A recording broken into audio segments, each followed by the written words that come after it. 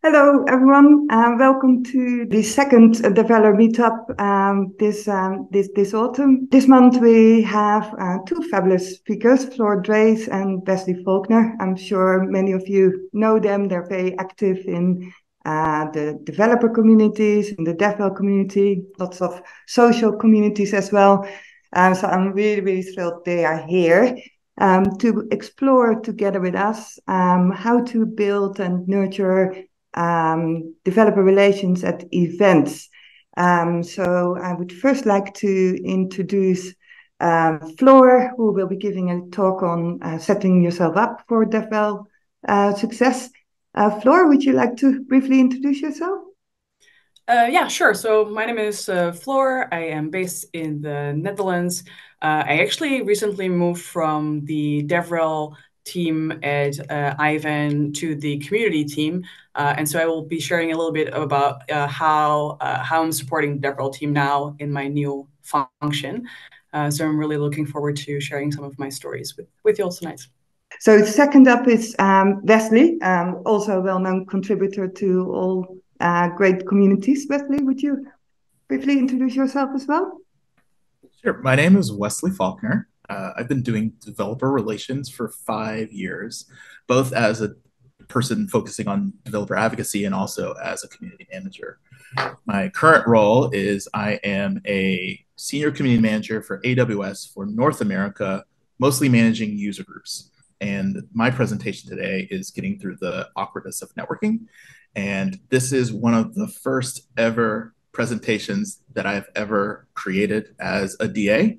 And so it's a little oldie, but I think a lot of the high level points are still very relevant. Terrific. Really, really looking forward to your talk. Um, After our two talks, we will have a Q&A with Floor and Wesley. Anyone joining us on YouTube can share their questions or thoughts they would like to share if they feel inspired. You can share your thoughts on our YouTube chat. And Sarah Grunijsen and myself will be looking at your questions and thoughts and sharing these with Floor and Wesley today. Sarah, would you like to briefly introduce yourself as well? I'm Sarah from Novoda. I'm the Director of Engineering at Novoda and also the founder of Abagasa Coaching. I'm here to help facilitate, and I'm really looking forward to this. So am I, and thank you so much for joining us and helping us tonight. So that leaves me. I'm Wendy de Volder. I help developer-first tooling businesses and open source projects engage and grow and nurture their communities at DevRel, which is a consultancy. Floor, shall we hand over to you? Yes. So today I want to talk about setting up DevRel for success, basically. And I know that I've introduced myself real quick just now, but let me expand on that for a little bit. So my name is Floor, based in the Netherlands. I'm an art school graduate, so I took a little bit of a weird route into technology, but I'm here now and I'm not going anywhere. I'm currently a staff community program manager at Ivan. I've worked in DevRel teams at Microsoft and Grafana Labs and at a bunch of startups. So I have a couple of years of experience under my belt in developer relations. I'm also a DevOps Days core member, and I organize the DevOps Days Amsterdam and DevOps Days Eindhoven conferences. Other conferences too, so maybe Community Over Code in Bratislava next year in June. That's the former ApacheCon. I organize way too many meetups. It's cost me a lot of time, actually. We were supposed to do another meetup tonight as well in person, but then there is a massive storm going on in the Netherlands, and we decided that it's better to postpone that one. But it's a good thing because then I can fully give all of my attention to all of you today here. So like I said, earlier this year, I switched from the DevRel team at Ivan to the community team. And while my reporting line has changed, my responsibilities or OKRs or V2MOMs or the framework we're currently using have changed. My day-to-day somewhat. The way that I approach event engagement hasn't. In fact, I am now in an excellent position to influence other people to be more intentional about the events that they visit and how they show up at events. And I would like to share with you a couple of ways that I help colleagues prepare for events in know before you goes, or their schedule building or scheduling appointments while they're at an event. And to sort of like stick to that plan of attack, and then also to sort of like wrap it all up with a nice bow and a trip report and follow-ups. So that's what we were talking about today. All right. I love how this is working super well. I'm sorry. So starting with, of course, we don't have the luxury of starting a fiscal year afresh with all the events having their CFPs out, they have their ducks in a row, and we can plan ahead for the coming year. We can show up in the geos that we want, we can get great coverage. Instead, events are very messy, and we sort of have to get with the program. The way that I get with a program is I keep a list of strategic events for us to show up at. And that is a combination of events that the company that I'm at spoke at before. The colleagues have attended these events and they have recommended me these. It's the result of research of the topic area of events that make sense, can be industry events, can be big partner events, etc. I will have subscribed to their newsletter so that I know exactly when their CFP opens. And I will follow and actually contribute to listicles like comms.tech and Sessionize and Papercall to figure out when a CFP opens. And once a week, and you see this to the right of the slide, I post a list of CFPs that are closing soon in a channel at Ivan, in Ivan's Slack, where folks who do public speaking or who would like to do public speaking hang out. And that is Speaker's Corner. So at Ivan, we all do talk rehearsals, no matter how experienced of a speaker you are. And colleagues will attend these rehearsals because sometimes they are not in the engineering department and they just want to learn more about our stack. They might be very invested in the technology that someone is going to talk publicly about. Or they consider doing public speaking and they want to learn how others do that.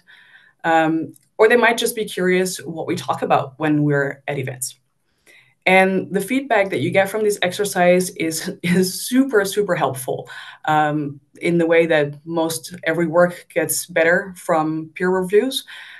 So for example, someone was planning to use a Chuck Norris jokes dataset at a JavaScript conference where the majority of the audience is way too young to understand that reference.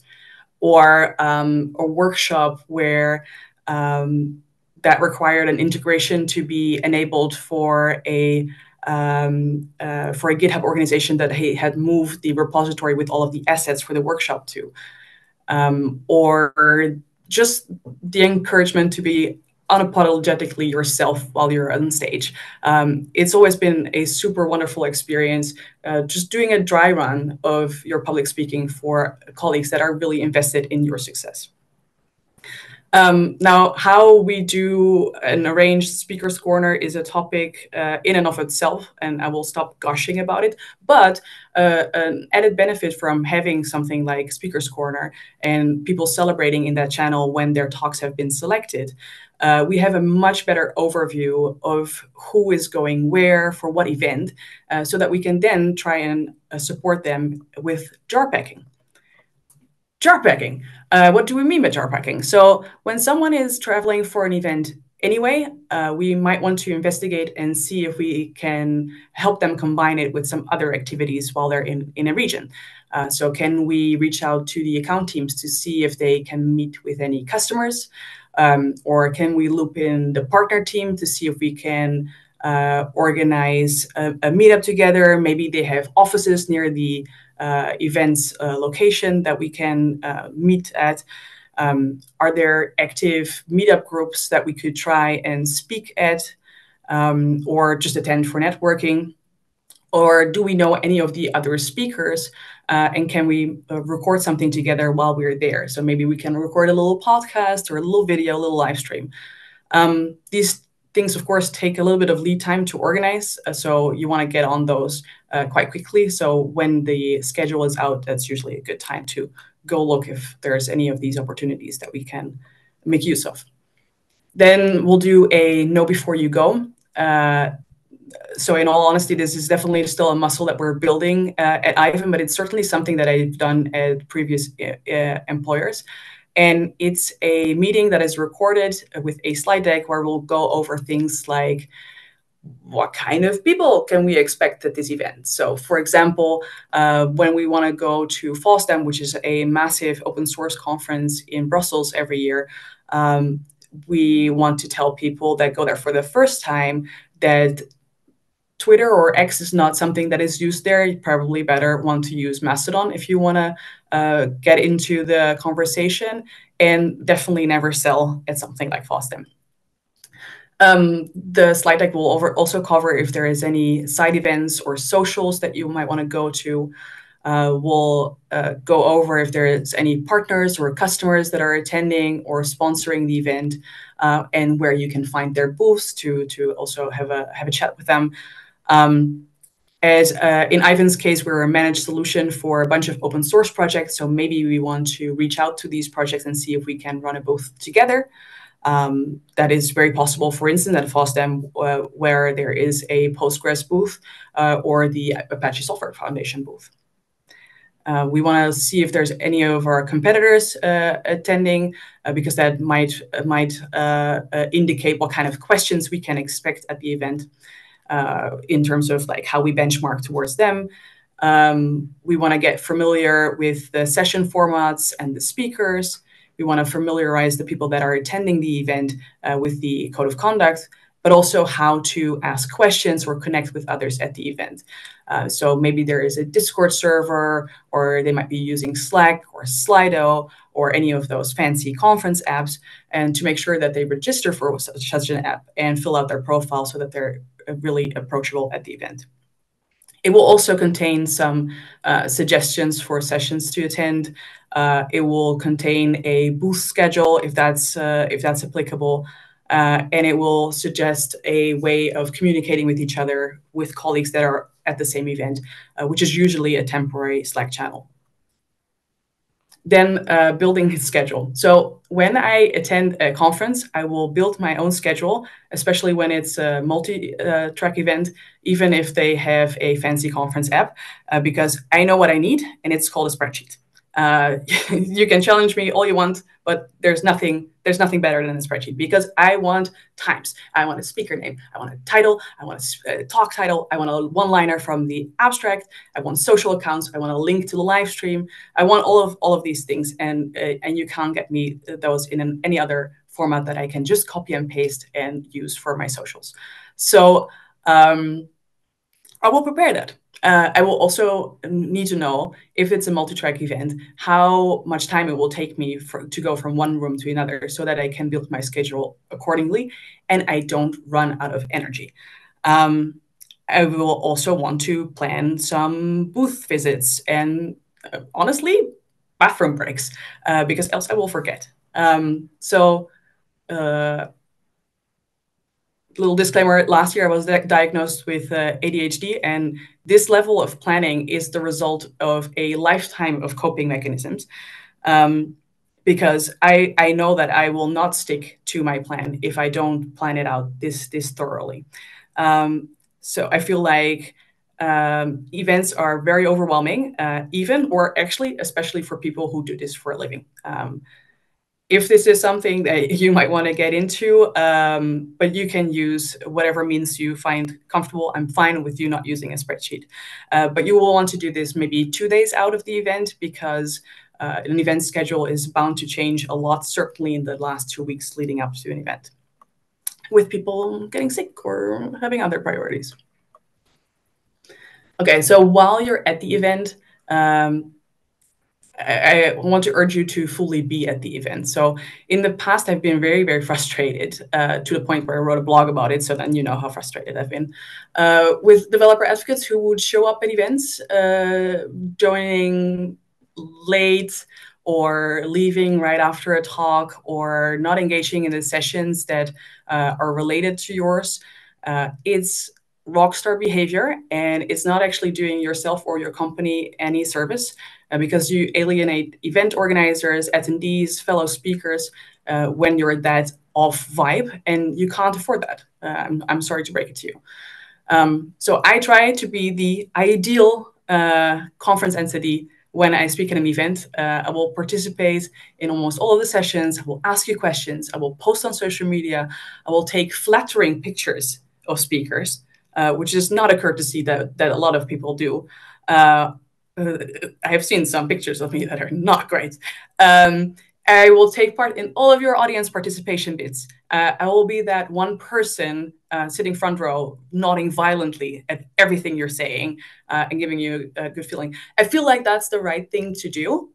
We need to show up for each other. But also, I am just building up my database of potential speakers and people that I want to collaborate on live streams with.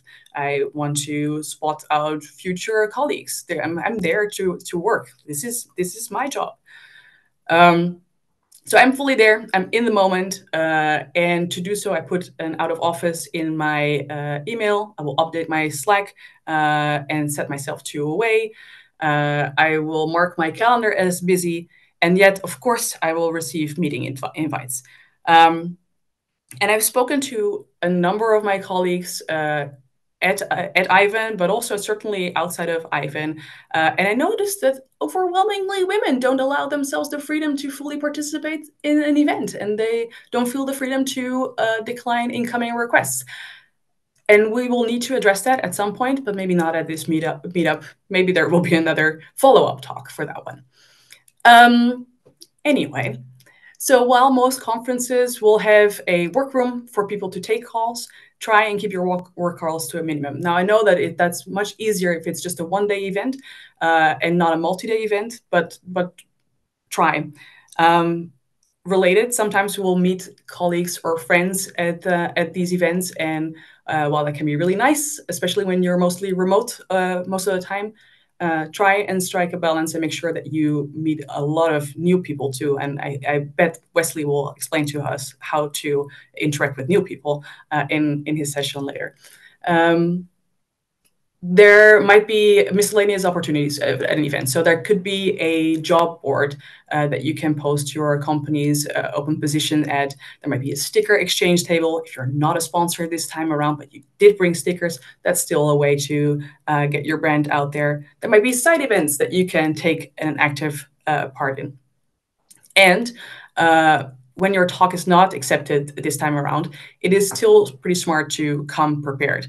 An event might have opportunities for impromptu sessions that might be like a lightning talk or an ignite or open spaces, breakout sessions. So you might still be able to bring some of your content. And like I said before, you build your schedule only 2 days ahead of an event because things change and speakers might still need to drop out. And offering the organizers that you could do a backup talk if need be is a great way to still make it on stage. Of course, you don't hope that anyone drops out, but if they do. All right, so the event was a marvel, and now we come to the day after or the days after, and you will want to report back internally what you've done at the event, what you've learned, what you take away with you. And that's the trip report. And a trip report is an awkward document because you want to share some metrics, but you also want to share some stories, and it's very hard to combine those two. But you want some level of standardization, so you want to at least mention a couple of numbers, like number of people that showed up to your session, and when it's a multi-track event, maybe that's also a percentage of how many people are there in total. You want to see if you create a side event, if you host a side event, how many people showed up to that. Maybe supplement this if there was a live stream with some of the online viewers. And if you have a call to action, and of course you should have a call to action, how did that perform? So there is a little bit of metrics there, but then you want to supplement that with anecdotes. So what did people in the hallway track wanted to talk to you about? What kind of questions did they have? What themes were most prominent at the event, both at the program, in the program and in the hallway track? Do we have a good story there? Should we be sharing that story in different channels in order to be part of the conversation? That's really insights that you can bring back to your company. The way we do trip reports at Ivan is, well, first of all, as quickly as possible after the event, when everything is still fresh. We have a form that you fill out where it covers some of the bullet points, some of those metrics, and some of the opportunities to share some anecdotes. Those answers land into a doc, and then you can add your pictures to that document and work with colleagues who also maybe attended the event in a different capacity, and you can collaborate on it asynchronously. So the outcome of that trip report, that is shared internally, and then it's stripped of all of the internal stuff, like how did the competitor show up? And then we can use that in our more external facing content channels. So that might be in a newsletter, that might be on our forum, and in our monthly roundups as well of all of the events that we've attended. Of course, then there's also all of the follow-ups. So following up with all of the people that you've met, maybe you need to make connections to colleagues from different departments, if that's appropriate. You might want to add notes to your CRM if you've met community members for a first time or second time about the topics that you've discussed, and you could follow up on. You want to post that write-up or the trip report that you've stripped off of all of the internal stuff that is now a write-up. Maybe there's a video recording of a meetup that you ran. There might be all of the little recordings that you've done. Then conferences usually release some sort of like a photo gallery or talk recordings in the weeks after the event. That is likely when you have already mentally moved on to the different stages for other events, but still make sure that those links make it to the trip reports and put in a pipeline for social media content again. So at Ivan, we have these speaker pages for the people in DevRel and sort of related teams, where we share all of the slides and links to talk recordings. So that's which is a very simple update in our CRM, so that people can, with the added benefit that someone could go to my speaker page and figure out what kind of topics I usually talk about if they are thinking about inviting me to another event.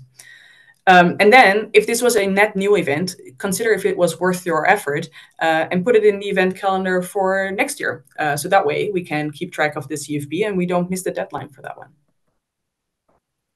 So events aren't linear, and not all events offer the same opportunities, but there is still some level of standardization that you can do to make sure that you show up in a good way. And it's very necessary for any community team that is building the plane while it's flying, which is every community team everywhere, always. At present, at Ivan, we have a templating and automation around tickets around an event. So there will be tickets on the talk board in order for us to schedule these talk rehearsals. The field marketing team, if we do co-sponsoring for event, there will be swag request forms. There will be travel approval processes. We're fairly locked into Asana, and we can't use certain other tools that rhyme with Faircable. But I think that with a little bit more duct tape, this might actually really work. And for us, it doesn't need to be very pretty in order for us to have that framework so that we can show up at events, make the most out of an event, and be our best selves at an event. I hope that was useful. I'm very curious to hear from you how you prepare for next conference season. Thank you very much. Thanks, Floor. That was awesome. So prep well. I took away, and I really liked as well anecdotes, because sometimes when I work with teams going to conferences, there's a lot of focus on metrics. But I think the anecdotes and the actual conversations and the themes that are being discussed are really, really valuable for product teams, marketing teams, DevRel teams. So yeah, terrific. Thank you. Thank you. So next up, Wesley, with a talk on how to get through the awkwardness of networking. I know myself, I sometimes find it very hard. I find it hard to stand for a long time, and that sometimes affects me and my ability to have good conversations. So I'd love to learn from Wesley. Over to you. Thank you. Great. Do I need to share my slides again to get them on the screen? Okay, let me just do that. Boop-a-doop-boo. Talks amongst yourselves. Why do you drive on a parkway? Drive and park on a driveway. Let's see. There we go. And hopefully you can see my slides now. All right, great. So, amazing presentation, Floor. Super jealous of your presentation skills.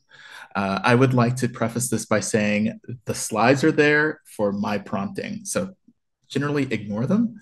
I'm just going to use them just so I can talk. So I developed this presentation as my first presentation as a DA, and it kind of really embodies my transition to being more outgoing, because I was just getting on stages. I was just going to presentations and conferences, and it was all new to me. And that kind of was kind of skills that I put together to kind of figure and find my way through those spaces was kind of my awkwardness that I had myself. So I'm a child of immigrants. My mother is from Haiti, and my dad is from the British Virgin Islands. So on one side of my family, didn't even speak on the same language as the other side of my family. And then they eventually moved to the U.S. and I was born here. And so I kind of grew up with a lot of cultures, a lot of languages, a lot of things to do, things not to do, things that are taboo, and things that are just not super social in different contexts. And so that's kind of like, I am awkward, and this is my guide for all those fellow awkward people. And so let's talk about why networking is so hard. And the reason why it's so hard is because we don't really get taught it when we're in university or even in grammar school. It's just something that is supposed to just happen. The people who know other people might put you together saying, blah, blah, blah, I like you to meet blah, blah, blah. And then they kind of put you together and they give you a little context, and you're able to kind of meet each other and then start from that spot. But if you're out in the real world, it doesn't really happen that way. You have to do that work yourself. And some of the things that we try to figure out is like, how do we begin that conversation? Who do you approach? Like when you do approach someone, how do you choose what to talk about that's not too sensitive, but also not too fluffy? Like, how's the weather? What is a way to have like those sensitive conversations? And like, when do you know who is the right person to even approach? And the truth is, we're all kind of bad at it because of this kind of awkwardness. It's like a dance, and one person's doing the polka and the other person is doing the like a rumba or something classical. You're trying to like feel each other out, figuring out who's leading, who's following, and what direction you want to go. It's all kind of weird. And the reason why it's weird is because we've all been taught wrong. For those who have like, I think I'm good at it, or I think I know who's good at it, let me take notes, let me do some observations, that we've been taught like some traditional ways of networking, like especially if you're talking about media or you're talking about movies or television shows, firm handshake, kind of like dominate the conversation, show your expertise, showcase why you're an important person. And those are ways that, yeah, those are ways. But I'm sure that you've met those people who are just super into themselves. They are really almost showing off with every comment and in the way that they're relating to you. And it's really hard to feel you're at the same level or that you are in a place where you can just kind of live up to the kind of fanciness that they just presented. And it's not good footing. It's not a good place to start that relationship. One other caveat I should have led with this is that this presentation is initially really focused on how to be interested in other people. And I'll go at the end, if there's time, some ways of where you can be interesting to other people. So I think it's more important to kind of focus on other people. And this is where most of the work is going to come in. One other thing about this presentation, Flor mentioned that she was recently diagnosed with ADHD, and I would like to say congratulations. I also am neurodivergent, and I also have ADHD and dyslexia. And so this presentation is somewhat ableist, but I just want to put that out there that if you can't do everything on the list, or if you don't resonate, it doesn't resonate with you, just take what you can that resonates with you and then just leave the rest. Because this is a genericized kind of presentation. So I also wanted to make sure I put that out there. So networking is hard. Everyone sucks at it, including me, in different situations. But what I can do is just give you some tips to make it not suck as much. But the reason why you're having trouble is because we all have been given bad models. Those who are really good at networking, it feels as if it's effortless. It feels as if there's nothing that they're doing and it just happens naturally.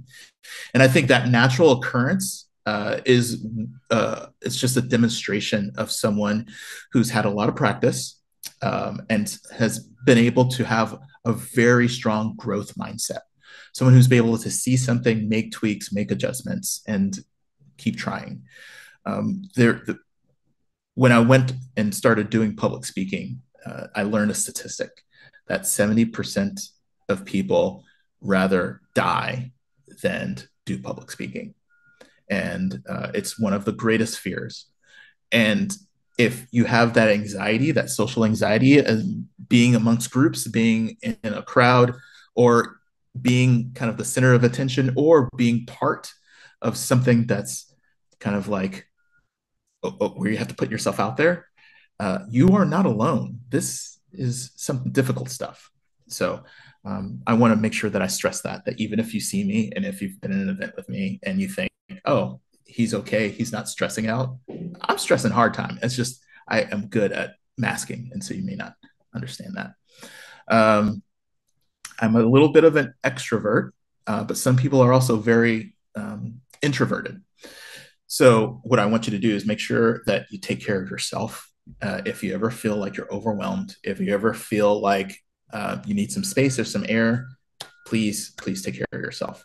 Don't feel super dedicated to making sure that you're there to network so you feel forced. And being trapped is something that raises anxiety. And so you don't want to make sure you feel like you don't have a choice, because that will exacerbate some of your problems. All right, now that we've gone over like why it's so hard, let's go over some basics. Once again, this is not the most diverse slide, so I'm not totally proud of it, but don't look at it. Just listen to me. Just focus here on this face. So the basics. What you want to do is kind of be present. You want to make sure you're grounded in yourself. This is one of the things that it's going to take practice, but clear your mind. Try to understand where you are. Understand what's going on. Understand who you're talking to. Take every nugget of what they're saying as a nugget. There's sometimes when we're anxious, we're kind of perched on the edge of our seat, virtually or literally, to kind of hop on the thing that we can relate to the most. Someone says, anime. I'm a huge anime fan. So I'm going to say, oh, who's your favorite? I love blah, blah, blah. And you kind of get in it because you're like, this is something we both can connect on. And you kind of pounce at the chance. This is natural. It's hard to fight. I'm going to urge you to fight it. I have problems here, but once again, let's try to get better through practice. What you want to do is you want to let them talk. You want to let them speak. Let them get everything out. And this is going to feel awkward. It's going to feel uncomfortable because you're just sitting there doing this, right? Listening, reacting, listening. And so it's important to maintain eye contact as much as you can. Smile, react, do that active listening thing. Maybe throw in some uh-huhs and yeah, and that's and some surprises. But you want to let them complete. You want to let them finish. The reason why this part is important, to have someone fully tell their story, fully kind of explain where they're coming from, if this is an introduction, is because sometimes people are uncomfortable and they have their own track of what they want to get out. They have their own either script or saying, or basically their kind of even string of consciousness, that it's important to let them just get it all out. You might attach to one thing, anime, whatever, but let that go through, make a note, and then keep listening. And you might miss out at some of the meatiest part of what they're trying to say or what they're trying to get to or how they're trying to kind of explain where they're coming from their own standpoint. This is, think of it as an arc of a story. And when you hear that, let's see, like, what's it, the Noah's Ark and Jesus talked to Noah, if you stopped right there where Jesus had a conversation, no, sorry, not Jesus, God had a conversation with Noah, and you're like, oh my God, you talked to God? God, yeah. And then you're like, kind of like, that's amazing. I used to talk to God, or I had an uncle who did. Well, at least he said that he talked to God, but no one really believed. You can kind of go off, and that's not where the conversation was going, and you're a little hijacking like the whole like building an ark and gathering animals 2 by 2 and the great flood. Those are really big, important pieces, and so you don't want to cut that off because you want to make sure that there's room for them to kind of say their whole story. And then you can come back to you talk to God and your uncle who also talked to God, if that was a thing that you think is still relevant. And that's the important part. What you're thinking may not always be relevant, especially in that part of the story. And so you make a note, come back to it if it's great. But what the thing is, if you're locked in on that part, you just stop listening to everything else. You're just waiting for the pause. You're waiting to jump in, and you're waiting to like show that you can participate. And this is, once again, going back to being present, being grounded, listening to what they're saying, taking it in, and just like understanding that their story is going to be unique. Don't feel like, oh no, I've heard this before. I know where this is going to end, and then kind of mentally check out. Listen to every word. It's, once again, hard, not easy, but this is something that will help you and aid you. And you want to smile. You want to show positive reinforcement that you are engaged. And let's see. People want to know what they're saying is important. So once you get to the end of the story, once they've said the whole thing, make sure you give them some feedback. Don't just go, oh, okay. And now about me. And yeah, that sounds very interesting. But I used to build canoes, and you should see my canoes too. It's really, no. Go ahead and give the affirmation and let them know what they say, that they said is important, what they've done is important, and who they are is important, even without that stuff. One thing that is really important when you're making these connections is you try to connect to the person. You don't necessarily connect to what they do. You don't need to connect to what they've accomplished. This is extremely important because if you're connecting to what makes them on a fundamental level, then it doesn't matter if they lose their job. It doesn't matter if they don't have a job. It doesn't matter if they spoke to God or they spoke to a person on the street.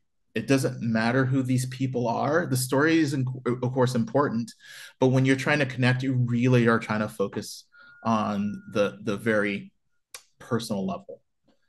And I've had friends. I'm lucky enough to be super old and had many careers before DevRel. And I've had people who've changed careers, and especially in developer relations right now, it's hard. Floor just changed jobs, and if I was really invested into what she did previously, and I hear that now she's doing community management, I'm like, oh well, I now I have zero use for Floor because she's not doing the thing that I found useful. You don't want to do that. What you want to do is like, I really connect to this person. I think that they're grounded ethically. I think we are really kind of connected spiritually, or we are in the same, we have some of the same drive for the advancement of the human race, the pursuit of truth and justice. Those, or whatever the thing is that you're looking for, that's the kind of things you want to tease out, and that's the thing you want to connect on. And that brings me back to some of the first things that people do when you meet someone. What is usually the first question that someone asks when you meet someone? It's either, where are you from? Or what do you do? And those two questions don't tell the whole story. I'm a person that tries to remove labels. I don't fit neatly in a box. What I hate asking someone, so what do you do? You work in tech? And then now I'm the person that works in tech. Or you're a community manager? Oh, now I'm the person who's a community manager. Or I'm a podcaster. I'm neurodivergent. There are things that I would say that describe me, but you're going to have to talk to me longer to understand all of me.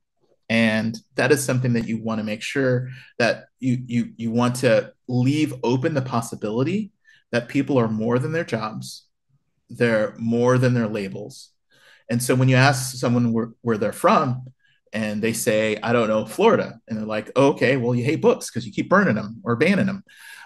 Or if they have a job where they're a sanitation worker and be like, oh, that's all you do is just pick up trash, then I don't know if we should have a conversation. That judgment comes with those labels. Either like if someone feels like they're above you or below them. It's when you're having these conversations, you're not jockeying for positions. You're not kind of outshine them, and you're not trying to put them down. But you're also not going to try to lift them up. And you're just going to try to meet on a personal level. So that's the thing that you kind of need to focus on, is that you're going to be connecting to the person. You're not thinking of the best way to use the person to your advantage when you have these conversations. I've working for AWS, sometimes people don't know it, especially you're not in the tech space. And I would say that I work for Amazon because that's so much easier. That's what the A stands for in AWS, if you didn't know. I'm sure you know. Okay, everyone knows that. But sometimes if I say I work at Amazon, the next thing that says like, I have this issue, I have this package or whatever. And so someone immediately tries to like find a way where I can then immediately be of value and reciprocate and be a use for them. And that turns me off a little bit. And I'm sure if you have been on the receiving end of this, you probably have the same reaction. Like, yeah, sure, email me and I'll see what I can do. And then we might help them, you might not, but you kind of just want to slowly leave. So that's not the reaction you want, and that's not the one you want to foster. So this will also, being grounded and being present in the conversation will allow you to kind of really connect and on that level. So if you are able to be the person that goes the longest without asking that question, so where are you from? Asking that question, so what do you do? That's where you can actually start to really get into some interesting questions that that really kind of connect on a personal level. And one thing that you also want to do when you're doing these connections is, I mentioned this before, but just drop your assumptions. Someone's married, you're talking to a guy and they mention that they're married. You're just like, oh, what's your wife's name? What if their partner is of another gender? Or what if their partner is not part of any gender? You don't know this. And so try to leave those assumptions. Also, that does, when you say, like, what do you do? What if this person is unemployed? Now they're like, oh, well, I really am between jobs, or I mean, I don't do anything, or I'm a slob. You're right, I'm worthless. Let's leave. You got to kind of make sure that you don't put a person in a place where you kind of like make them kind of show their level of privilege or their rank or their value. I've seen this also with where did you go to school? And I personally, I went to the University of Texas in Austin for electrical computer engineering, and I dropped out. I didn't graduate. I don't have a degree, but sometimes I'll give that answer, and sometimes I don't, or sometimes I avoid it. But sometimes people are like, if they don't have an answer, then it puts them in an awkward position. So you want to be sensitive to that. The same where you're from. What if you're a refugee? What if you're homeless? Or what if you're adopted and you actually don't have a really connection with your place that would be your origin of what people say? So these are ways that you can rethink about some of your go-to questions and some of the things that you kind of lean on to kind of have conversation, and try to, if you can, remove those from your repertoire of how you actually show up and meet people. So I kind of told you a lot of what not to do. And now you're like, okay, well, you told me don't do this, don't do this, don't do this. Now, like, what do I do? So let's go over some tips and some ways to kind of like get generally good at some of this. One is that it's really hard to meet people in groups. So if you can arrive early, then it's more of a trickle. You get people as they show up. You get people as they're waiting in line. You can just turn next to them. And it feels less overwhelming to kind of be with people and just start that conversation with a small subset of people. If you're also looking for someone to talk to, you can just find the person standing alone. It's hard to initiate conversations, and a lot of people don't. And if you're in an event, especially a networking event or a group, people do want to talk to other people, but they just also don't know how. Most people are bad and awkward. So just walk up to someone who's not talking to someone, and you can start a conversation. That makes it really, really easy. And then once you have that first conversation, it makes it easier to have the second one. Not just you're lubricated and you're kind of like loosened up, but then you can say, do you know anyone else at this event? They can say yes. They can say no. If they say yes, they've met someone else, then you can say, hey, you mind giving me an introduction? You bring them in. Now you're able to have a conversation. You get an introduction. You can have more people that you're networking with. If they say no, I don't know anyone else here, you say, well, let's find someone. Find the wallflower. Find the person who's not talking to them. Bring them into the group. Make them feel more welcome. And if you, by chance, have to get a person who is just really talkative and really dominating the conversation, or you've introduced more people and they're clicking, it's okay to move on, let them talk, and then just work with someone else. But one thing about networking, though, is there's no time limit. If you are connecting, you got there, you connect with one person, and you're like, all right, there's so many other people I could talk to, but I'm having a really good time with this person, spend time with that person. But on the other side, if you meet someone and they are extremely unaligned with you, and they're talking about like super, from in my case, like super toxic masculine stuff that I was like really not into. They start like talking about the women that are walking around and being really degrading. Remember, I don't connect just for jobs, and I don't connect just for access to other things. I connect to people, and I don't care if this person is the CEO, a CTO, really important. I'll be like, excuse me, I need to go to the bathroom, or I need to get a refill on my drink, or I need to get some air. Come up with an excuse, and then just excuse yourself from the conversation. You don't have to stand up if it's not comfortable for you to say, I think that's out of bounds. I think that's rude. Sometimes it's not easy to call people out. And so I'm not saying that you need to do that. Use your level of comfort. But there are several different ways. If you say, I'm sorry, I have like explosive diarrhea, no one's going to stop and say, no, we need to finish this conversation. You get a head out. And so it's important to, like, once you find someone who's unaligned, to kind of not keep them from keeping you to meet other people.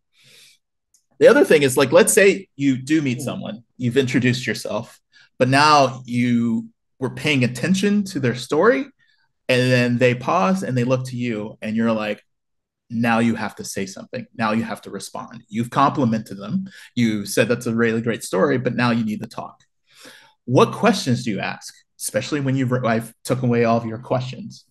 And this is a tool that I use to be able to have continuing conversations that will last indefinitely if I want them, is to focus on the journey. So if you think of a point of time, like right here, and the time before that is before we met, and this is the time we met, and the time is after we've met. When you're trying to connect with someone, you always have this point of intersection. I don't care if I'm running into Oprah. I don't care if I'm running into the person who's working the event.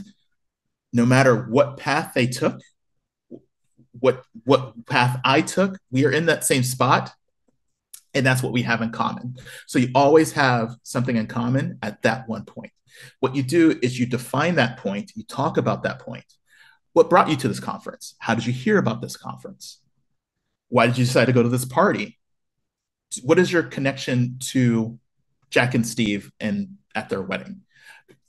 That point of connection is something, it doesn't matter who you are or who they are, you can always connect on that part of the journey. And then what you do is you just take that slider and you move it either a little further back or a little further forward, or way farther back or way further forward. Oh, did you fly in today? What session did you go to today? What was the line coming in?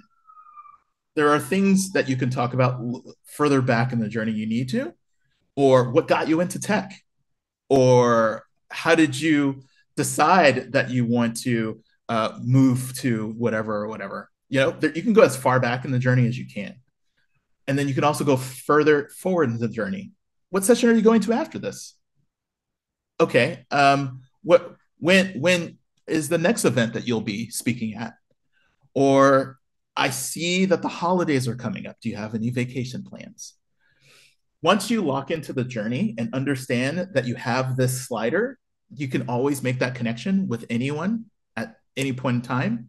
And then you can always move that slider back and forth, and just realize that everyone's life is a journey that is so full of different spectrums and rainbows and happiness and sadness.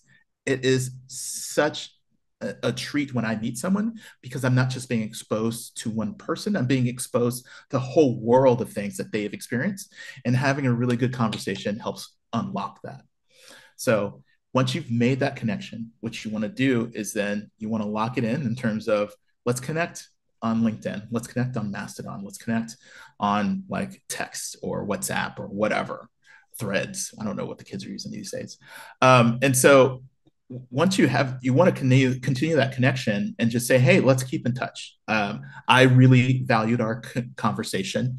I want to make sure that, you know, we can if it makes sense to have another conversation or another meetup, or maybe we'll be at another event again. So once you've done all that work of making that connection, you don't want to lose it. So make sure you do that.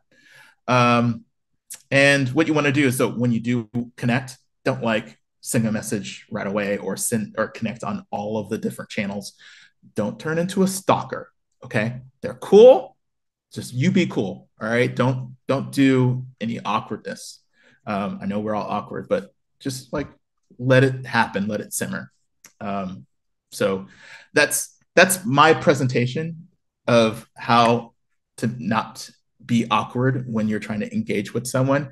And so let's look at the summary of it's okay to be uncomfortable, be interested in what they're saying, focus on their journey, don't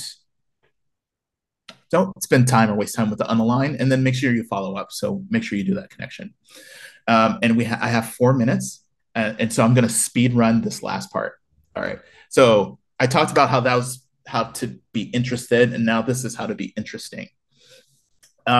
So don't be an expert. Don't bloviate. Don't talk about, all right, so when you're at layer 1 of the network attached layer, this is what's kind of there. And then, don't bloviate, don't over explain, don't kind of like show off your knowledge.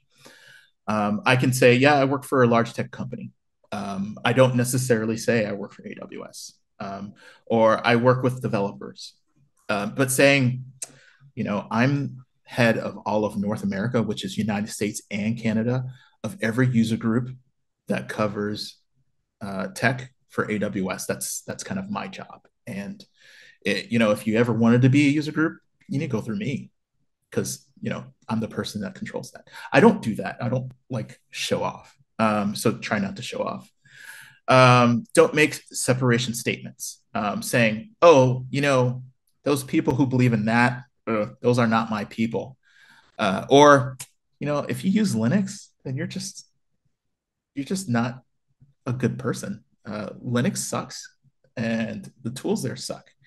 I do not believe this. This is just reenactment. Okay. All right. So don't ever say those statements where you kind of put a stake in the sand and just say, like, this is my stance on something. Especially when let people be their own people. Let them like, don't yuck their yum. If they like something, let it be. Okay. And don't make it about you. Sometimes I've heard conversations like the Noah story, when someone says, and that's how I came to owning this arc. And then you turn around saying, yes, I make canoes as well, but I use a satin finish. And that's how I kind of make it so that it's smooth, but also very distinguished. Because when you use raw wood like that and it's just treated, I think it doesn't really have personality. But my thing, that's the epitome of how you make canoes. So don't do that. Don't just like use everything someone says as a way to refocus it back onto you. Be inquisitive, learn about them. And it's okay if it's just you stay a little bit more time on them.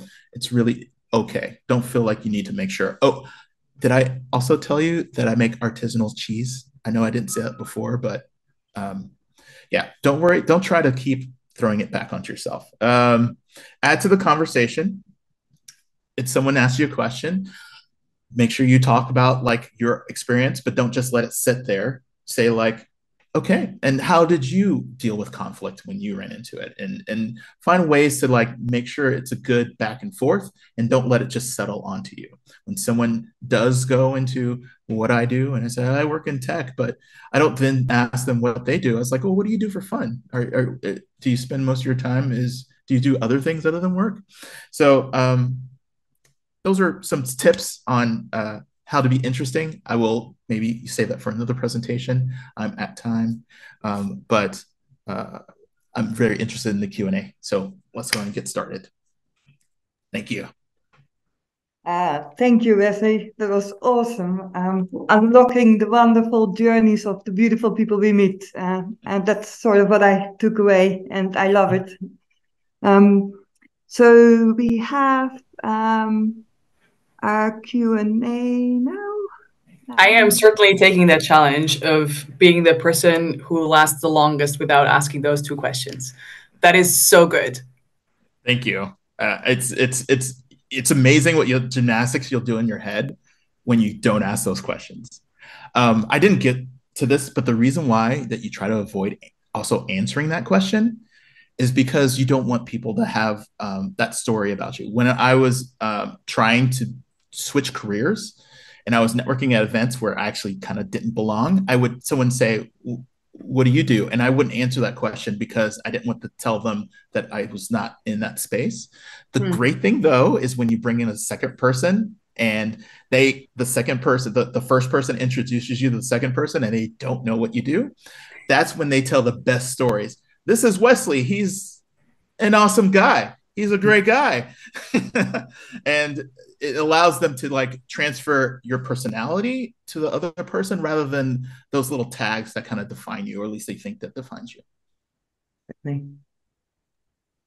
I also find I liked some of the example questions you mentioned about, like what brings you here. I will usually also find like, did you learn something new, or did you meet someone interesting? Or I think those are indeed the better question, because that's about now and about what people are currently sort of in the mindset of. So yeah, awesome. Yeah, yes, and if you ask someone, what do you do? I've had that asked to me before. And if you're really unhappy in your current position or your job, it can be like a real downer for the rest of the conversation. So yeah. Yeah. What do you do? I cry. Yeah, I cry in the every fetal night. Position. Yeah. I can't wait to turn off my computer. Like, yeah. Oh, Sarah, you're going to do the Q&A, right? Do we have a lot of Q's to A? Yes, we do. I'm going to start first with Fleurs, because you had quite a few questions for your part. So the first question came from Samit Singh Baya. I hope I have it said correctly. And he asked a question: is Discord better than Twitter live chats? I have used both, and I did not get enough results on Discord. Is this for hosting events, or? He asked it directly after the slide, which, now I have to go back to my slides. Because I talked about Discord just because like some conferences will use Discord as a means of asking questions, like doing the Q&A or any of the conference communications. So I don't have any preference either way. I think we should just know when we join an event what they prefer and use that, and not be sort of like, no, we want to use the tool that we prefer. And that's not how you participate in an event. You try and be the best participant you can be. So if that was the question, then then that is my answer. Great. So if it's the right question, I think Samit, I see he's live there, so he can say something if it's not. Do you want to ask the next question, Wendy? Or yeah, okay. Yeah. So I saw a question from Deepak Kumar. And Deepak is asking basically if DevRel fills up the vacuum left by traditional marketing, product and engineering, is it therefore disorganized? Do you agree? So sorry, DevRel fills up the vacuum left by traditional marketing, product and engineering. Hence, it is disorganized. Do you agree? So DevRel is disorganized, or community is disorganized, or I think maybe what he means, the nature of events is like, the nature of participating in events is, like because those are organized by people outside of, like, if it's a third-party event, like that's organized by someone else than you, and so there's only so much of control that you can have, and asserting some level of control within like the opportunities that an event offers to you is what you can do. But I don't think that, I don't know if that answers that question at all. I feel like it's more of a statement also than a question that I can necessarily answer. But maybe Wesley, you have something to add there. I feel like the level of organization lives up to the functionality of the organization. So I've been in places where DevRel has been super disorganized, because that's usually a cultural issue rather than an actual definition of developer relations.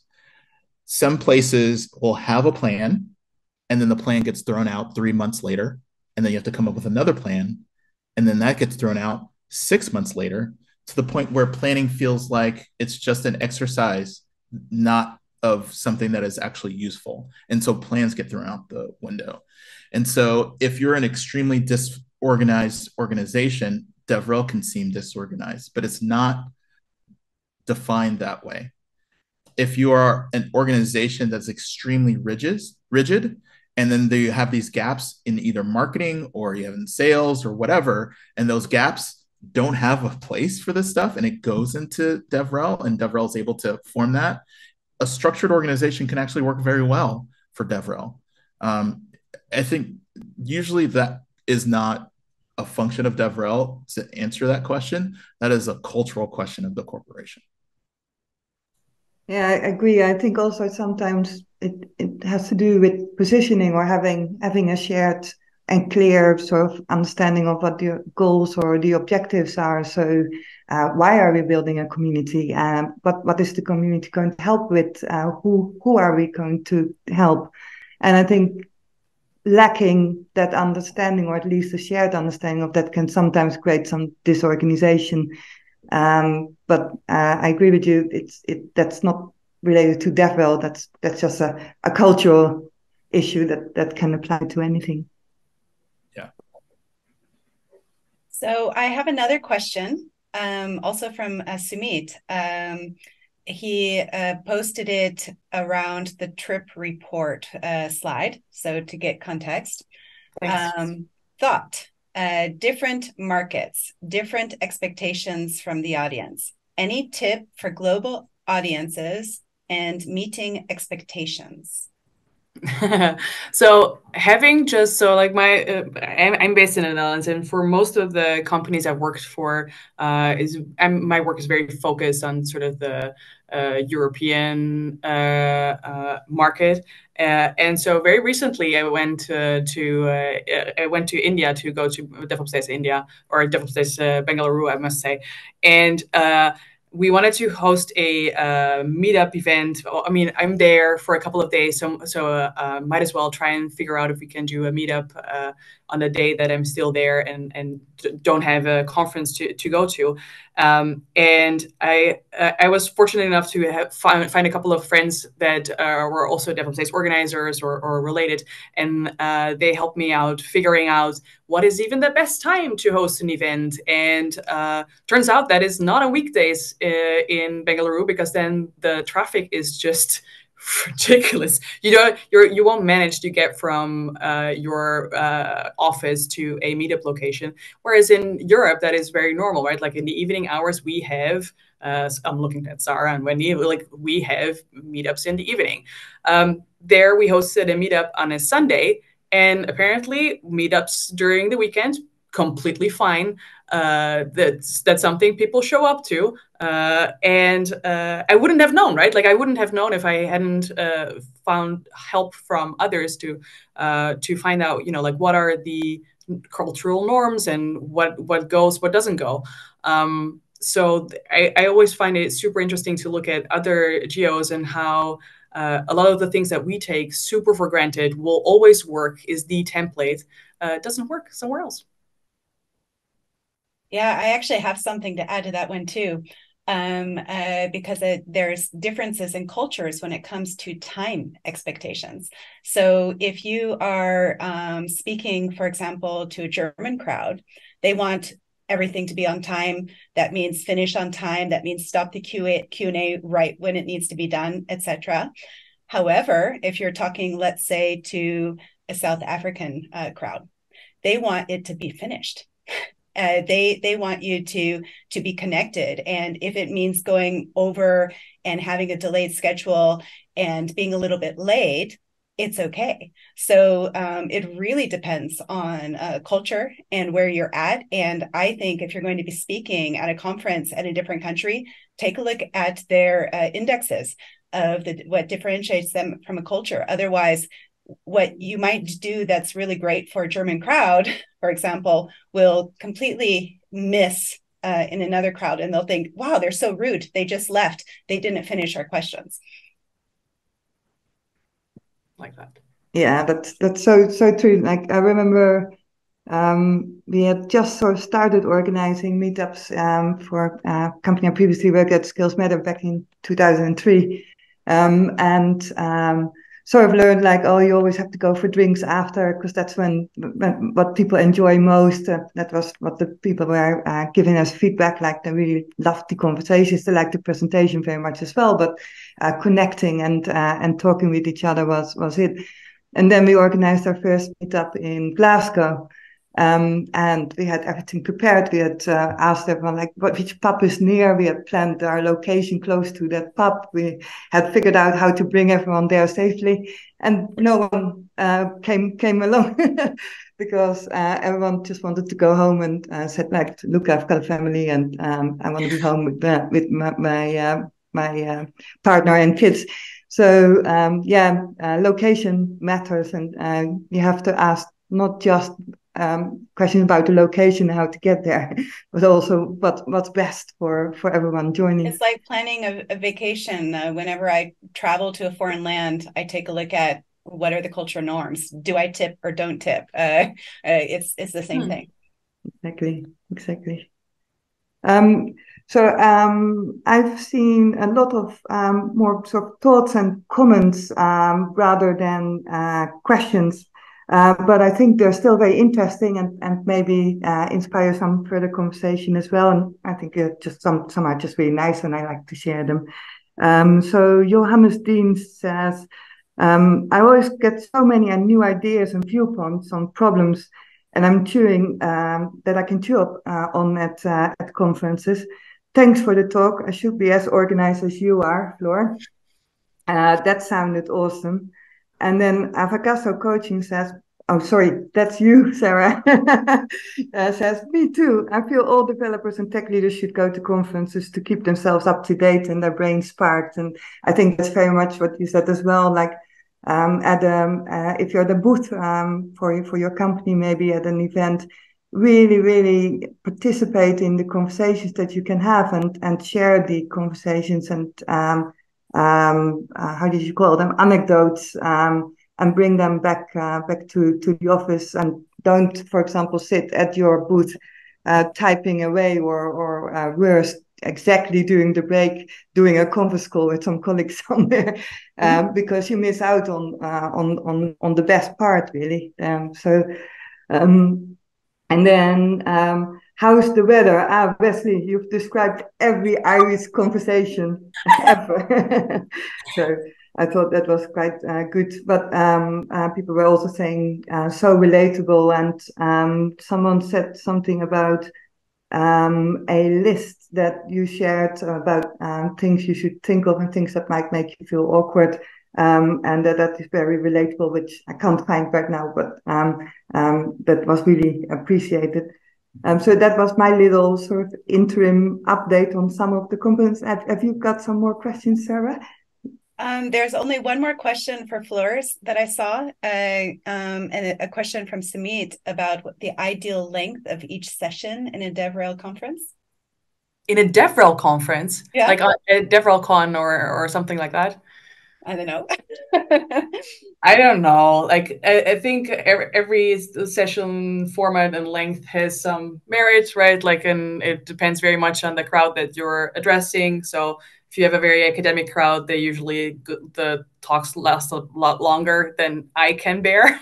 So for me, it's usually like perfect between 20 and 30 minutes, because otherwise, like, I'll, then I'll need a new topic to be energized again. But like I feel like that depends very much on the audience that you will have in the room, and not so much on the speaker. So yeah, and probably also on the interaction. If I will also zone out, but if you're bringing someone on stage or you're doing like you're changing something in it, then it can last longer also, attention wise. Also, how many tracks are going to be running simultaneously? That matters. Something like that. Yeah. So I've got another question for Wesley. There's enough from someone called Sanne T. And he or she asks, if someone already spoke at conferences. Oh, no, sorry. That's not the question. I saw a really good question. If both set out. Yeah, that one. Yeah. If both set out to listen and let the other talk. So imagine both people are talking or setting out to listen and don't want to interrupt the other one, what do you do then? I love that one. I love that question. Well, someone has to have had been talking, right? And you say hi, the other person says hi back. Now it's on you, right?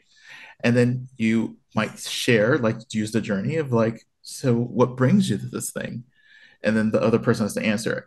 If it can't get to the point where someone is just listening, because one of the tips is digest what they're saying, repeat about like what you find valuable or interesting, and then give a little of yourself and then send it back to them. And then they should do the same. If someone is in the point where it doesn't feel like they're participating, then unfortunately, I don't think that you can actually have a conversation at that point. It takes a give and take. It takes like people participating for it to be really be able to have that kind of connection and conversation. So that would be one which if I was talking to someone and they were like, uh-huh, I would be like, oh, look at the time. What's that over there? I don't know, but I'll go find out and then I'll just move over. Yeah. That's like, I need to go to the restroom break thing again, huh? Right. Yes. Yeah. We're like, hey, is that over there? Let me. Yeah. There's something that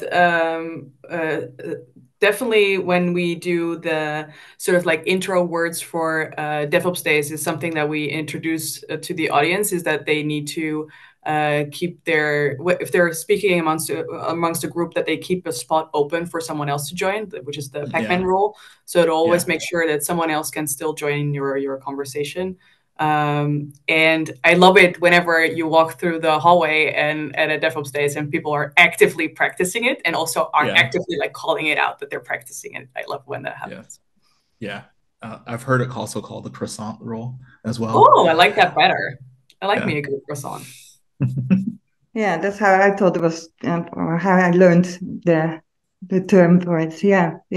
But it works really well, and and I think it is good to remind people as well at the start of a conference. People generally do want to be inclusive and open and meet other people. That's one of the strong reasons of going to conferences. But they sometimes forget this easy practice that makes it happen much easier and better. You want to take the next question, Wendy? I haven't found a question yet. Then I'll grab it. Thank you. Another one from Sana. And that's the one that you started before. If someone already spoke at conferences, ask what they thought about talk X, or ask them what the person of their attendance is? ? The purpose of their attendance? Yeah, if someone already spoke at the conference, ask what they thought about, talk X, or ask them what the purpose of their attendance is? ? Oh, okay. So if someone's coming off stage, then it doesn't feel appropriate to say, so what brings you here? Yeah. Right? I guess maybe that's it. So how do you have that conversation, or where do you meet? So you could also, if let's say you're talking to a speaker, of course, give some feedback about the thing that they just did. So maybe talk about like, thank you for taking my question. Thank you for coming to this event. Thank you for sharing your knowledge. How did you come up with that concept? Or how long have you been working on that talk?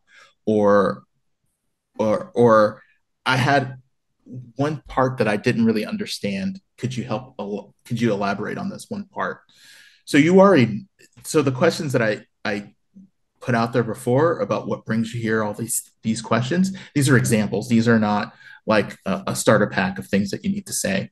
So be really fluid with this. Don't necessarily feel like, okay, now I just replaced this set of questions, or where are you from and what do you do, with these new set of questions that I'm going to ask. Bring out the index cards. Yeah.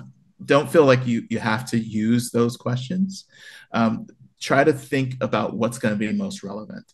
If you're talking to someone, if you're wanting to go and talk to someone, sometimes that is the thing where you start. If it's someone who's standing here by themselves, just say, hey, I see you're here. Are you interested in having a conversation? I'm trying to meet new people. If they came off the stage, say, hey, I know you just came off the stage. I don't know if you're overwhelmed, but I would love to take a minute of your time to have a conversation if you're okay. There are different things and different ends to kind of have your starter question. Think about what feels good to you. Think about what makes sense during the situation, and go with that. This is something you're really going to have to feel your way through, rather than feel like it's very formulaic and you know how to like do the thing to say like, am I doing the networking now? You have to actually kind of understand if you're and I don't mean this in a physical or romantic sense, but if you're attracted to someone, go ahead and explain why you are. I think what you're saying was very brilliant. I would love to be able to have a deeper conversation. I really love your jewelry, and I would love to be able to get something that is just so unique as that piece that you have on. Find a thing that you are attaching to that kind of conversation, and it's okay to kind of start from there if you need to. Yeah. Floor, do you have anything to add to that? No, I don't think so. Wesley puts it so elaborately, I can't ever. I know, it's just brilliant. I saw a question from Vasilika Klimova, and I think it's a question for both of you.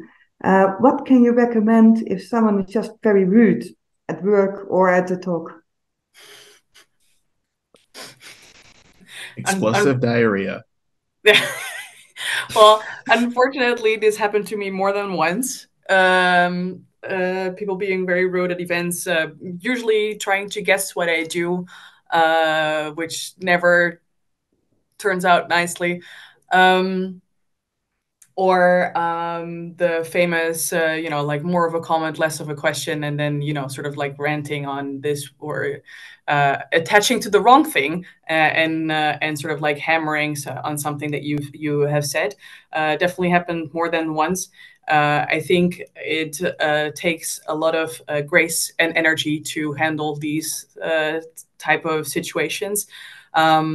Usually, whenever I think that a question is going into the wrong direction, I will say something like, let's grab some time after this, because I feel like this is going a little bit off topic. And so it doesn't serve everyone in the room to spend time on answering this particular question, but I will take your question when I come off stage. And then I'll never find them. Curiously, I will never find them in the hallway. Try and make sure to sort of like steer away from those type of conversations, because those are not the type that you want at an event, because it's not giving you any energy, and it's not giving any of the people in the audience energy either. That's right. One thing I would say is that you're not obligated to participate. If someone's being rude, you do not need to, like, you could be the person in that conversation where you're just listening. You could be just like, and if that's what you want to do, you are not obligated to humor them. You're not obligated. It depending on if it's something public, of course, you want to kind of defer them. Just say like, yeah, I'll talk to you. I think what Flora said is exactly on point in a place where it could be disruptive to a group of people. If it is a person that's coming up to you one-on-one, you could always just, like I said, you can make an excuse where you have to excuse yourself. You could choose not to participate. You could also just be like, 1 sec, and then turn around and just go away. I've done that before too. Be like, oh, hold on, and then just leave. It's okay to just, you don't have to participate in someone who's going to be extremely rude. I think one of the most important lessons I've learned is from one of the organizers of DevRel Days Oslo, who said that if someone comes up to you and says, can I give you some feedback? It is totally okay to say no. I never thought of that, but you can totally say no if they ask you if they can give you feedback. Yeah, I've definitely used that since. Yeah, I'm not sure in the Q&A if we're allowed, but I'd love to ask Flora a question. Can I sneak one in? Yeah, absolutely. Okay, all right. So I'm slightly coveting your spreadsheet for events. And question is that when you do your spreadsheet about saying these are the panels I'm going to go to, do you come up with a plan B or a plan C? Meaning Yes. that if, okay, so Yes. if it's a panel that's just not working for you, get up and you can go to the next one. Or if it gets canceled, or if it's like at an event where there's a line out the door, you won't be able to get into that specific session. Okay. Yeah, and that's specifically true also for FOSDEM, which is the example that I used, is that first of all, the rooms are very far apart from each other, so you need to plan for those, for the commute time between the different rooms. But typically, like the ones, typically the ones that I go to are all about policy, and nobody wants to go to the policy talk. So that's like I'm usually good in that regard. But there are definitely talks that are more popular, and there will be a queue standing outside, and so there mostly will be a backup talk, and otherwise there's backup activities because I will still need to visit the booths, and so maybe that's an activity that I will pull up earlier in the event, and so instead go to talks later on in the day that I would have otherwise maybe not attended because I had planned a tour of the booths at that time. So yeah. Okay. All right. Yes. All right. Thank you for humoring me with that question. So I'm interested in so many things, so it's very hard sometimes to make the decision, right? So like sometimes I will delay or defer that decision time to when like time actually comes. Makes sense. So I think we have time for one more question. I first wanted to ask Floor, maybe actually, do you have any question for Wesley, or shall we take another question from the audience? I would not necessarily a question. I would love to role play this. Like, we should like this should be a workshop where people could role play the whole conversation. I think that would be so useful. Absolutely. Awesome idea. I have done this as a workshop. I have done this as a workshop. That's so good. Yeah, it's fun, but it's not fun actually. It's a really bad idea to do it as a workshop because I have done it. And when you have a panel saying awkwardness of networking and everyone is awkward, and you're like, okay, now we're going to do who wants to volunteer, and no one raises their hand. Who has questions? No one asks questions. And it's because when you have people who are just like not wanting to put themselves out there, sometimes you get crickets. So yes, it'd be nice. It'd be nice if it worked, but you would think so. But yeah, if it hasn't worked out for me. I don't know if we have time though for one question. There were two questions at the very end, Wesley, and they were the ones I was most interested in because I always feel the most awkward around how to get into a group when they're talking. I really am afraid of it. Like I don't like to penetrate into that group, but also how to interrupt without being like a total ass. Like that's my. That was on my slide. I didn't cover it. It was on your slide, and then you ran out of time. So I was like, if we have time for a question, like I would love that. All right, quickly, if you have a drink or if it's around the table, ask if you could set your drink down. But what you're going to do is identify the weak person in the group, meaning the person who's participating the least, so that when you're interrupting, you say, can I put my drink down? That's an excuse where you can test kind of like the ability for you to merge in the group. If they give you a weird look, a rude look, or they just don't want to interact with you, you know that you will not be able to break into that group. If they're like, oh yeah, sure, go ahead. Then you can say, oh, thank you very much. You're so nice. And then you can say, oh, and then you can start that conversation. And that's how you can get into a group. That's gold. That's gold. Yeah. So basically you have an excuse to kind of like not interrupt rudely, but you were like, hey, it's all right if I just, and then find, but you have to identify which is not the person actively talking at that time in order to do that. Very nice. And then you can use stuff like, oh, what are they talking about? Are you all talking about blah, blah, blah? Or did you hear about this? Or did you all come together? Do you all know each other? Did you? And then you're able to then kind of like enter into the conversation. Exactly. Awesome. Okay, so it is exactly 1:30 in whatever time zones we are. So I think we did quite well, even to some standards in some countries where we have to finish on time. I knew you were going to tie it back. Thinking the Germans will be happy. No, just joking. So that's really good. So first of all, of course, thank you all very much. Wesley, Floor, Sarah, it was brilliant. Thank you everyone in our wonderful audience tonight as well for asking good questions, sharing your thoughts. Sorry if we couldn't share everyone's questions or thoughts, but it doesn't mean it's not very appreciated. It is. So I hope that everyone enjoyed it and to see everyone again sometime soon.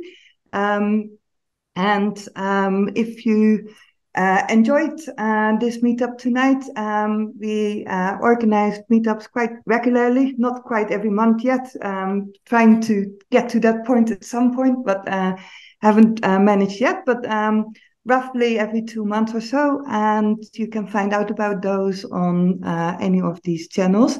And there's also a really nice LinkedIn group called LinkedIn DevRellers Community, or bit.ly LinkedIn DevRellers Community, where people have become quite active in sharing about other events on DevRel, some blog content, articles, or just simply helping each other out with questions, like, does anyone know a good videographer? So we do, meetupvideo.com, which is Peter who's filming tonight, but questions like that. So hope to see you all again. Thank you everyone for joining, and goodbye.